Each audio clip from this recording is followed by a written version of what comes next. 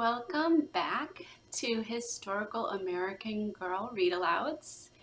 The Kit Kittredge book that we're reading is called Neat Kit, and we're on chapter 3 today.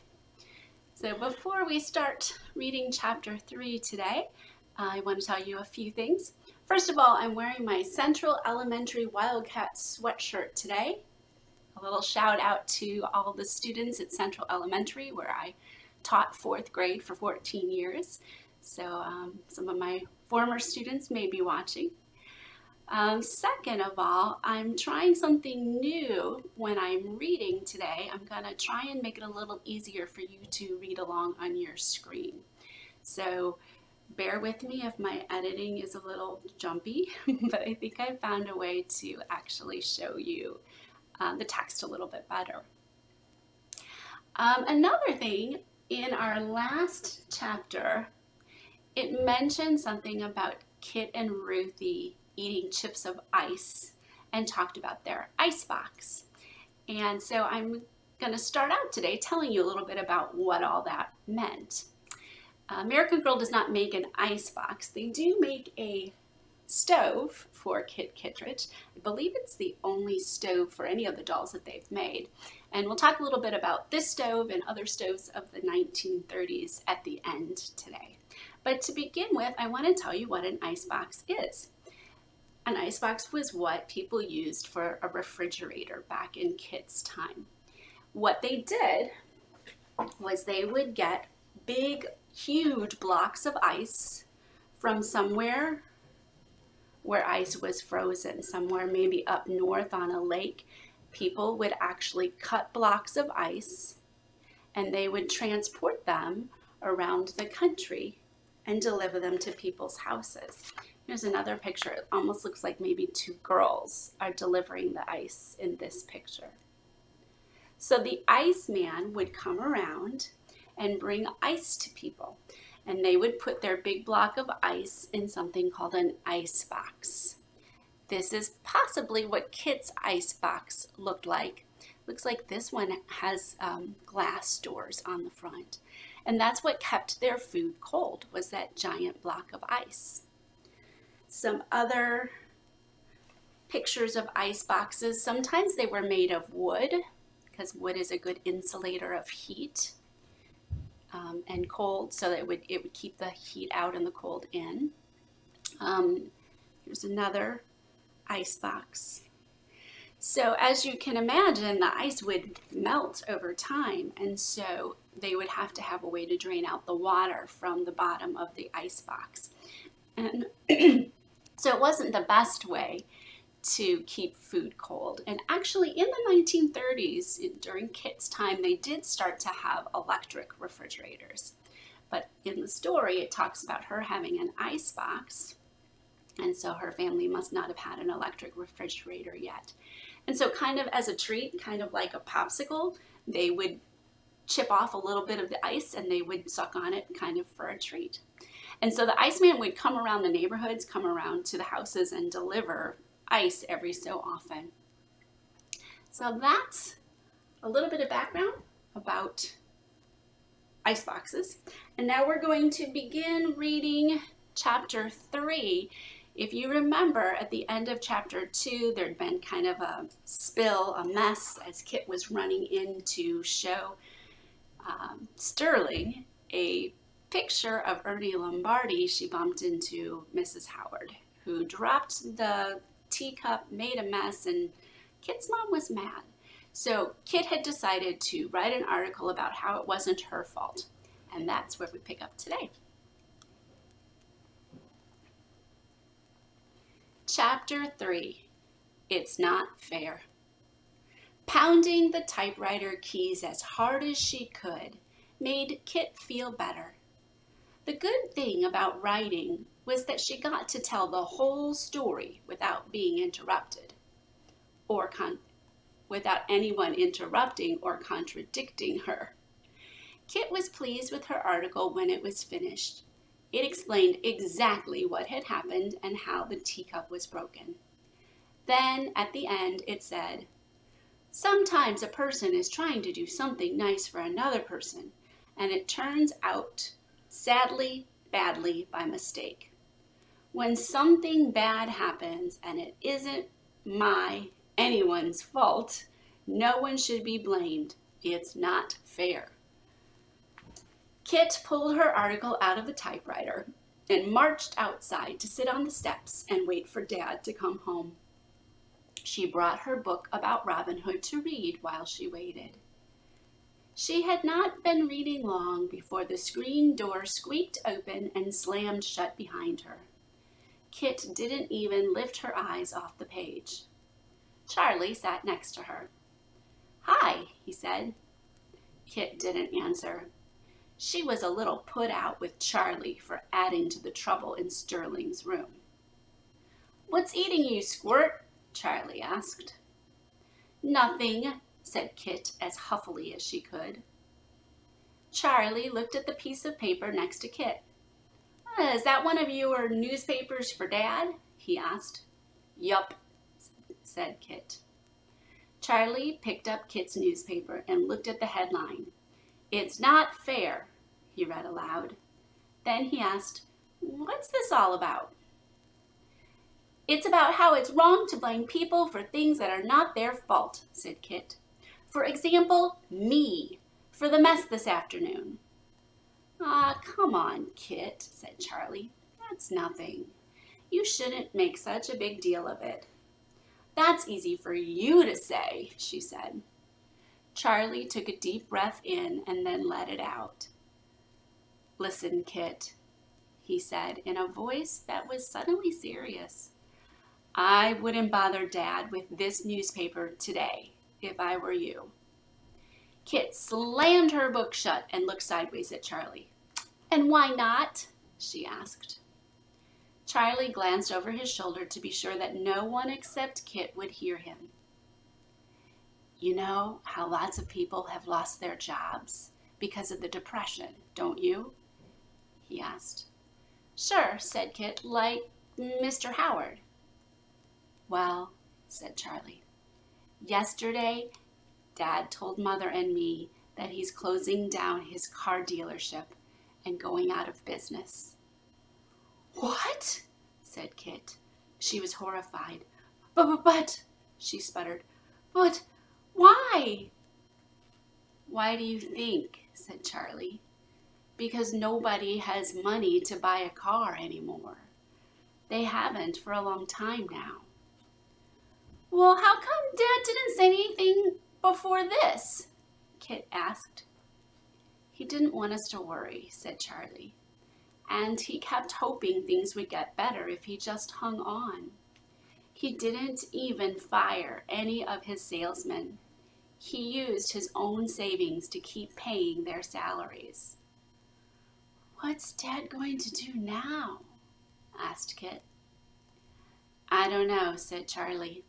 "He even has to give back his own car. He can't afford it anymore. I guess he'll look for another job, though that's pretty hopeless these days." Kit was sure that Charlie was wrong. "Anyone can see that Dad's smart and hardworking," she said. "And he has so many friends. People still remember him from when he was a baseball star in college. Plenty of people will be glad to hire him." Charlie shrugged. "There just aren't any jobs to be had. Why do you think people are going away?" "Dad's not going to leave like Mr. Howard did," said Kit, struck by that terrible thought. Then she was struck by another terrible thought. "We're not going to lose our house like the Howards, are we?" "I don't know," said Charlie again. Kit could hardly breathe. "It'll be a struggle to keep it," said Charlie. "Dad told me that he and Mother don't own the house completely. They borrowed money from the bank to buy it, and they have to pay the bank back a little every month. It's called a mortgage. If they don't have enough money to pay the mortgage, the bank can take the house back." "Well, the people at the bank won't just kick us out on the street, will they?" asked Kit. "Yes," said Charlie. That's exactly what they'll do. You've seen those pictures in the newspapers of whole families and all their belongings out on the street with nowhere to go. That is not going to happen to us, said Kit fiercely. It's not. I hope not, said Charlie. Listen, said Kit, how come Dad told Mother and you about losing his job, but not me? Charlie sighed a huge, sad sigh. Dad told me, he said slowly, because it means that I won't be able to go to college. Oh, Charlie, wailed Kit, full of sympathy and misery. She knew that Charlie had been looking forward to college so much, and now he couldn't go. That's terrible. That's awful. It's not fair. Charlie grinned a cheerless grin and tapped one finger on Kit's newspaper. That's your headline, isn't it? He said. These days, a lot of things happen that aren't fair. There's no one to blame, and there's nothing that can be done about it. Charlie's voice sounded tired, as if he'd grown old all of a sudden. You better get used to it, Kit. Life's not like books. There's no bad guy, and sometimes there's no happily ever after either. At that moment, Kit felt an odd sensation. Things were happening so fast. It was as if a match had been struck inside her and a little flame was lit, burning like anger, flickering like fear. Charlie, she asked, what's going to happen to us? I don't know, said Charlie. He stood up to go. Wait, said Kit. How come you told me about Dad? Was it just to stop me from bothering Dad with my newspaper? No, said Charlie. No, I told you because... He paused. Because you're part of this family, and I figured you deserved to know. Thanks, Charlie, said Kit. She was grateful to Charlie for treating her like a grown-up. I'm glad you told me, she said, even though I wished none of it were true. Me too, said Charlie. Me too. After Charlie left, Kit sat on the step thinking, no wonder Dad had not been happy about the Howards coming to stay with them. He must have been worried about more mouths to feed. And no wonder Mother had been short-tempered today. When she said that even though it was nobody's fault, they were still in a mess, she must have been thinking of Dad. It wasn't his fault that they'd fallen into the terrible, slippery hole of the Depression, and yet, it surely seemed as though they had, just like the Howards, just like the kids at school, just like the people she'd read about in the newspaper. The sun was setting, but it was still very hot outside. The air was so humid, the whole world looked blurry. Then all too clearly, Kit saw a terrible sight. It was Dad. He was walking home. He did not see Kit yet, but she could see that he looked hot and tired. There was a discouraged droop to his shoulders that Kit had never seen before. It made Kit's heart twist with sorrow. For just the tiniest second, she did not want to face Dad. She knew that when she did, she'd have to face the truth of all that Charlie had told her. But then Kit stood up and straightened her shoulders. Everything else in the whole world might change for Dad, but she wouldn't. Kit ran to Dad the way she had done every other night of her life when he came home. Dad caught her up and swung her around. When he put her down, Kit looked Dad straight in the eye. Charlie told me, she said. Is it true? Dad knelt down so his eyes were level with Kit's. "Yes," he said, "it is." "Are we going to be all right?" Kit asked. "I don't know," said Dad. "I truly don't know." Kit threw her arms around Dad and hugged him hard. She crumpled up her newspaper in her fist behind Dad's back. Her complaints about Sterling and the teacup seemed silly and babyish now. Charlie was right. Dad didn't need to read her newspaper. Dad knew all about trying to be nice to people and having it turn out badly. He knew all about having bad things happen that were nobody's fault. He knew all about things that were not fair. Kit was a practical girl. She thought it was a waste of time to worry about a problem when you could be doing something to solve it. But her family had never had a problem as serious as this one before. All night long, Kit lay awake thinking, listening to Sterling cough, and worrying. The night was very hot. Kit kicked her sheet off and turned her pillow over time and time again because it got sweaty so fast. Finally, Kit got up. It always made her feel better to write. She took her notepad and a pencil out of her desk and sat at the window in the moonlight. She decided to make a list of all the ways she could save the family some money. No dancing lessons. No fancy dresses for dancing lessons. Kit looked at her list and scolded herself. It was all very well to give up dancing lessons and fancy dresses. Those were things she didn't want. But how about things she did want? Kit looked out the window.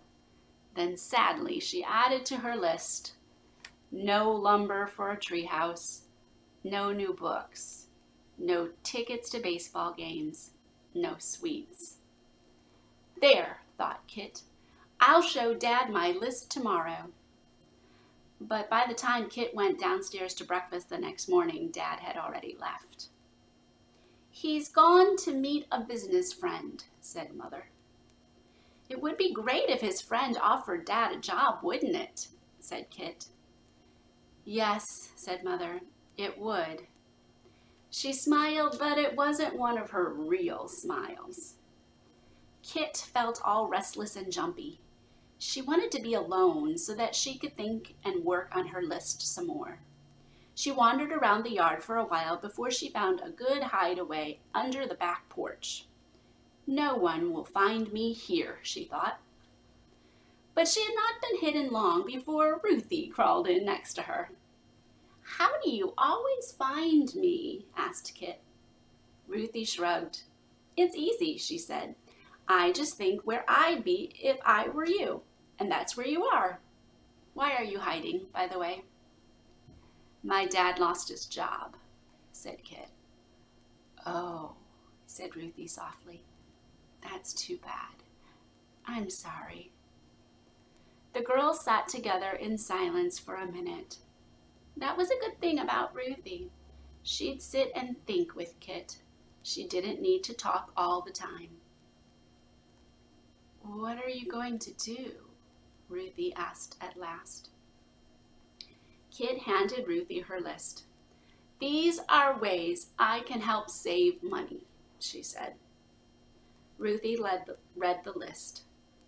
"These are good," she said. "These'll help." But her voice sounded doubtful. Kit sighed. "The truth is, I've just never given money much thought before," she said. "I know," said Ruthie. "Me neither." Kit understood that when Dad sold a car, people gave him money. Dad gave some of the money to Mother. She used it to buy food and clothes and to pay the electric bill and the iceman and to get things for the house.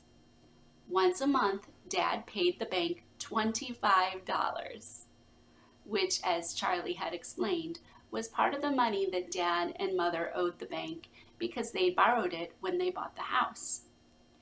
If there was any money left over after everything was paid, Dad put it in his savings account at the bank. Without Dad's job, said Kit to Ruthie, there won't be any more money coming in. And Charlie said that Dad used up most of his savings to pay his salesman as long as he could, so there won't be any money left in his savings. What'll we do then? I've read lots of books about people who have no money, said Ruthie. Me too, said Kit. But most of them lived in the olden days on farms, or in a forest where they could at least get nuts and berries. We live in modern times in Cincinnati. How will we get food when our money is gone? Will we move to a farm? Well, I don't think your mother would like that, said Ruthie. No, sighed Kit. Besides, none of us knows anything about farming. Ruthie scratched her knee. I think, she said slowly, we're going to have to hope that your dad gets another job. Yup, said Kit. Maybe today. She looked at Ruthie. What a great headline that would be. And that's the end of chapter 3. I kind of laughed when she said that they live in modern times in Cincinnati because they lived in 1930. That's almost 100 years ago, so her times don't seem very modern to us. But everyone living at their time thinks that this is more modern than it was in the past. So one of the things that was modern in Kit's house was a stove that looked like this. Before Kit's time, people would have to cook on fires and fireplaces. And then there started to be some potbelly stoves that would also warm the house and as well as cook. And some of the older dolls, when I read their stories, will talk about the types of stoves that they had. But in Kit's time, they started to have what looks similar in some ways to the stoves we have today. However, in this door, they actually had a fire. So they actually had to put wood into this area and light it and get it hot enough to work their stove. And so then that would heat up the burners on top here. You can kind of see that these burners may look a little bit like the ones at your house. I don't know if you can see those or not. But those would heat up and then they could put their pots and pans on there. This area here in this door would be like an oven where they could put something in like bread to bake. So that's what the stove looked like in Kit's time, and I looked for some pictures of other types of stoves during her time, and I found one that looks a lot like that one. You can see it's blue. It has the upper kind of cabinets, just like this one does. I'm not 100% sure if these were for storage up here or if they actually got warm. Maybe that was a place where they could keep food to keep it warm. I'm guessing on that one. But I found that picture and I found these pictures too. So you can see they came in many different sizes with different amounts of drawers.